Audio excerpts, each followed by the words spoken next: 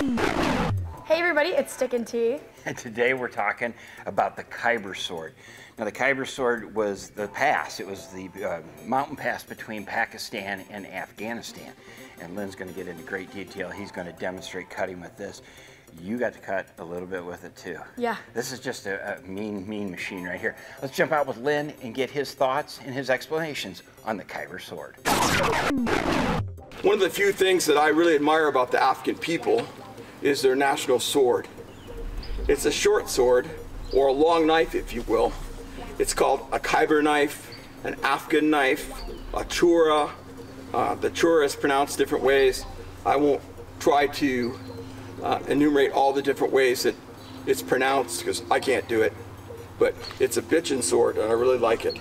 Cold Steel, after contemplating making one of these for many years, finally came out with what I think, for the money, is a really good Khyber or Afghan knife or sword. It's got about a 20-inch blade. It's got this really thick T back here, so there's this big ridge that runs all the way up to the point, so it makes it really stiff, but then it's got a thin cross section right here, and this came out really well. I'm really happy with it. Really happy. This is just out of the box. This was my personal sword. It was delivered to my house about a week ago. It's got a nice leather scabbard with a nice throat and shape on it, and it's a lot of sword for the money. And I've always wanted to make one of these, and I'm pretty darn happy with this. For the price axe, I don't think you can beat it. Let's see how it cuts. Ashley, if you want to help me with this thing. Now, again, it's on order for a short sword is a double tatami mat. Now, this is out of the box. Didn't sharpen it, didn't do anything to it. Let's see.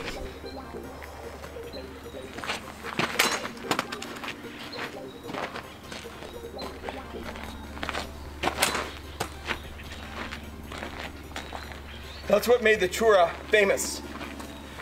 It'll cut through turbans, it'll cut through robes, it'll cut through the pashtun, or the heavy sheepskin coat that was quite often worn in the northern climates there in the Middle East, in Afghanistan and Persia.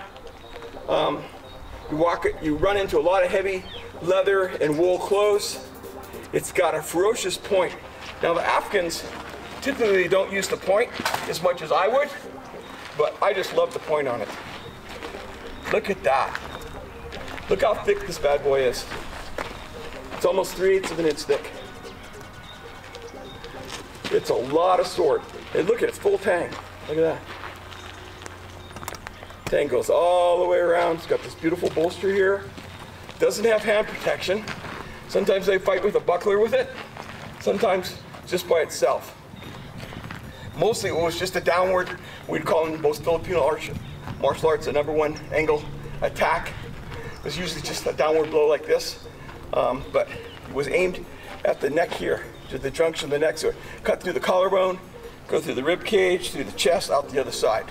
So you literally cut halfway or 2/3 through somebody if you hit them right with this chura. A really awesome sword, as I just demonstrated. Double tatami mats with a 20-inch blade. For the money, again, this is a winner chicken dinner. I mean, you just can't beat this for the money. I'm just way pleased. The blade's straight, everything about it. Watch, it's just a flick of my wrist. Look at that. Now, that was a cut mostly from my wrist, halfway through that double tatami mat. Just like this.